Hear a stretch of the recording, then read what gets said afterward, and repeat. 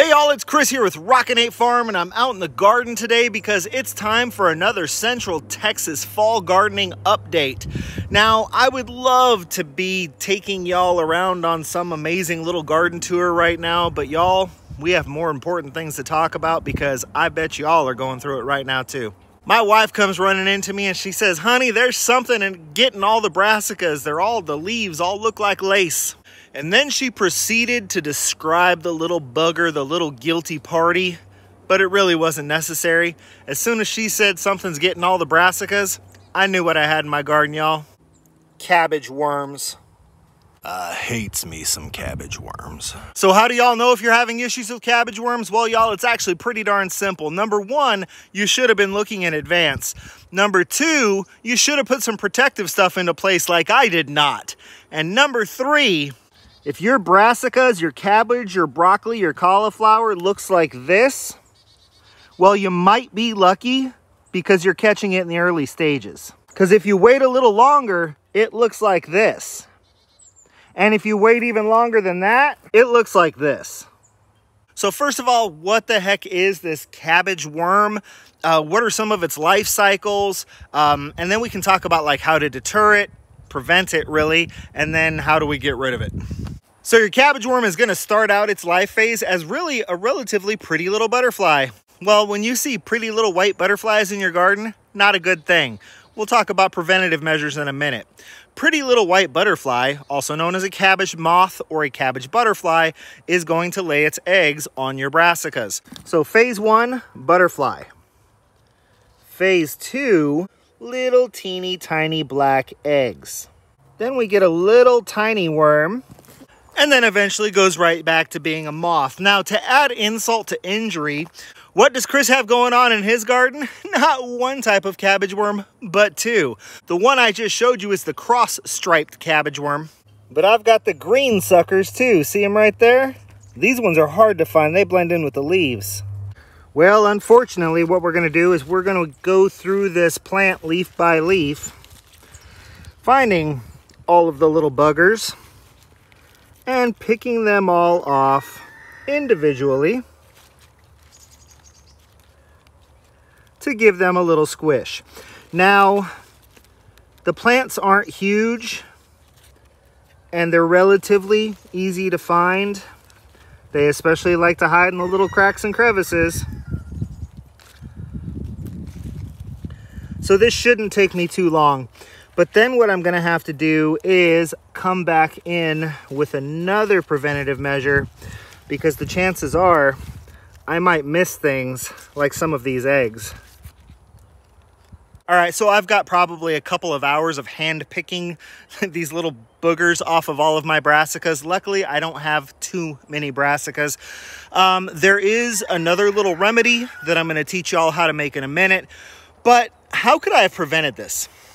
So if you're already a zone 7, 8, or more specifically like a Central Texas gardener, then if you already see the damage on your plants, it's too late. You need to start doing what I'm doing, picking them off by hand, and then we'll talk about another little remedy. But if you're just getting your brassicas in the ground or you don't have any damage yet, what can you do to protect them? Well, we need to protect them from the butterfly.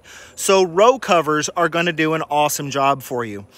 I have never used row covers because I've never been a huge fall gardener. After seeing what happened here, you can guarantee I'm going to get some row covers on this stuff next year. Another reason I didn't want row covers is because the whole reason we put all this greenery in was for my daughter's wedding, which took place kind of right back here behind me, and this portion of the garden could be seen by all of her guests. So we put in all these brassicas that we knew would get big and leafy fairly quick, and we planted a ton of flowers and put a bunch of color in here. And we didn't put row covers on anything because we wanted it all to look pretty. So basically what we did is we created the absolute perfect environment for these little butterflies to come in and lay their eggs all over my brassicas. We had all of the beautiful colored sweet nectared flowers to attract them into the garden. They laid their eggs on their favorite food, and now I'm dealing with the problem. So number one way to prevent cabbage worm damage on your cabbages and other brassicas: row covers, y'all. If the butterfly can't land on the plants, they can't lay their eggs on the plants, no worms. Another preventative measure that we could have taken is a little something called companion planting. I'm not going to get into the weeds about what companion planting is, but basically it's plants that help out plants. Now there are some different types of companions. For example, things like marigolds, tomatoes, they're supposed to just create like a stinky, uninhabitable environment for things like cabbage worms. Whereas planting something like buckwheat or yarrow, that's going to draw in beneficial insects that are going to eat the cabbage worms. And then you can also do sacrificial companion planting. See, cabbage worms, probably one of their favorite foods is collard greens. So you plant a bunch of collard greens kind of intermingled with your brassicas. When those collard greens start getting hammered, I mean just hammered, you pull them out, eggs, worms, and all, throw that in the burn pit, and now the damage to your brassicas is going to be considerably less. The last method, and it's the method I'm going to use as soon as I get done picking all these bugs off, is I am going to make a garlic pepper tea. So what exactly is a garlic pepper tea? It's just like it sounds. I'm going to take 2 bulbs of garlic. Notice I didn't say cloves, I said 2 bulbs. I'm going to look around and see what I've got for hot peppers, and I'm going to put 6 to 8 of the hottest peppers I have.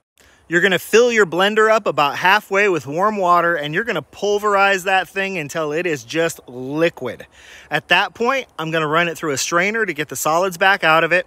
I'm going to take the resulting liquid, which is a very hot, very garlicky water, and I'm going to add a little bit of liquid Dawn dish soap to it.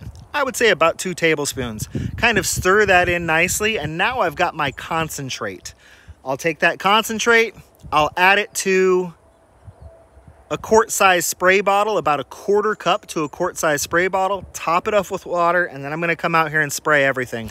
Now, in just a few days, we're expecting some rain. By the time I post this video, I think it will actually be the next day that we're expecting rain, on Wednesday.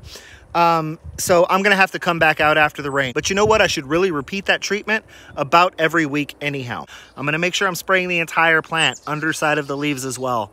Basically, it's a hot, stinky, spicy, garlicky, sounds pretty good to me actually, but the bugs hate it. If you've already started to see bug damage, get down on those hands and knees and get those bugs off of there, and then get those plants sprayed with that garlic pepper tea.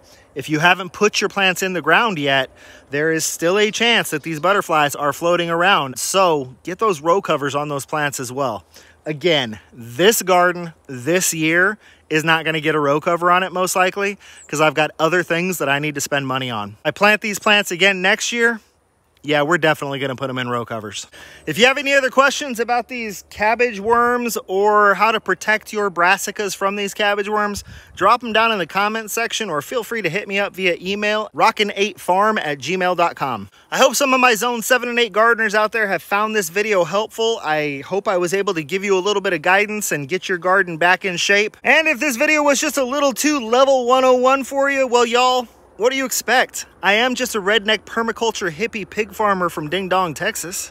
So until I see y'all again, this has been Chris with Rockin 8 Farm. Good luck on those fall gardens. Be happy and live healthy.